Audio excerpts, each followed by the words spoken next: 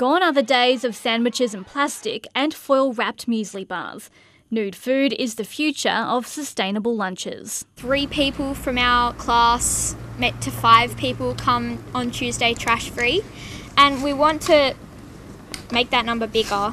Now, no Year 6 student has an excuse.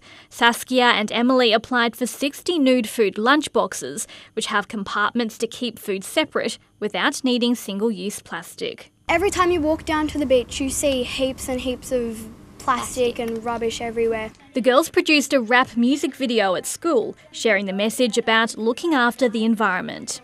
They sent it in to Nude Food, and to their shock, they found out today their video won. We were just like, what?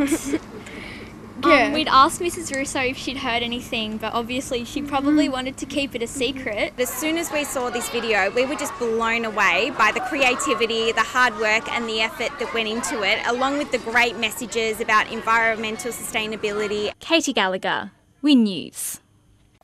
Enjoyed this Win News item? Like, tag or share with friends.